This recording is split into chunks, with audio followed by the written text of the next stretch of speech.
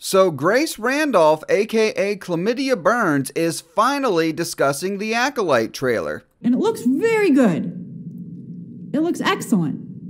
I'm very excited. Dude, that doesn't sound very genuine. I guess she must have thought that if she waited a week, I might not notice. Mama's wrong again. So she begins by accusing fans basically of lying in wait, waiting for the trailer to drop so they could immediately jump on it and start hating it. I was surprised that the Acolyte was so low. It trended when they announced they were going to do the trailer, but it was apparently just for people because they were getting ready to hate on it, which is kind of sad.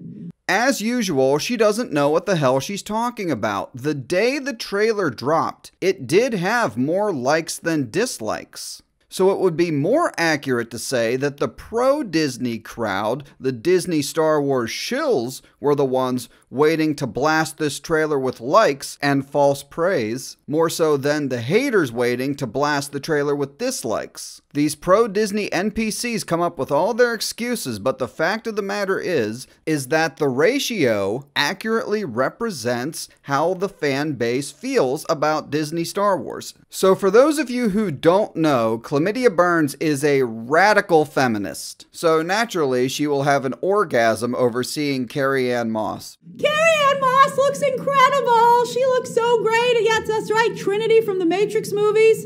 She is a perfect Jedi. Shut up, you crazy bitch whore. I mean, it's just absolutely perfect. I can't wait. How do you know it's perfect? You haven't seen the show. I mean, the pro-Disney crowd is always coming after us for criticizing the show before it comes out. Why are you allowed to say it's perfect? Funny how that works, isn't it? You dusty old queef. So here's Amanda Stenberg. She has a really nice beauty shot where she looks great later on in the trailer. Wow, another woke pro-Disney social justice warrior type misgendering Amanda Stenberg.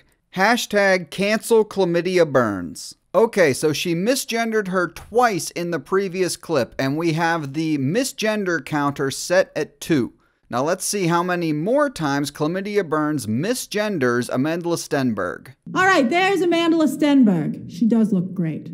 She looks phenomenal. Purple, I guess they're still finding their colors. She looks great.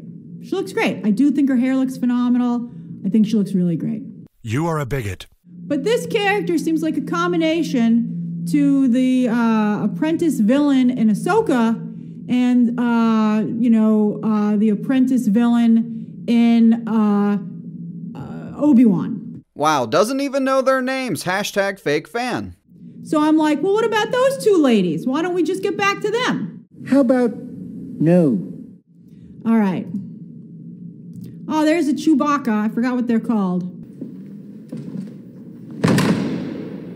Why do you even cover Star Wars at this point? You don't know what anyone's name is, you don't know that this is a Wookiee, and you didn't even remember that Obi-Wan Kenobi dies in A New Hope. But they gotta have someone good in there. They got, maybe Obi-Wan could show up. Maybe we could find a way, he'd be much older, I guess, at this point. But, no, he died, right? Ah, darn it. Stupid bitch. Dumb cunt. Fucking whore! So A Darkness Rises, that's pretty cool.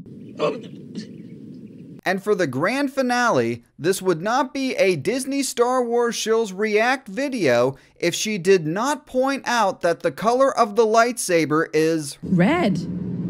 That's red. All right, then there's a red lightsaber. What? Where the heck did that come from? Who caught it? Oh my God. Why do I choose to have chlamydia in my life? Jesus Christ, make sure you hit that like button before you get out of here. Please subscribe to the channel, become a channel member, and most importantly, thank you all for watching.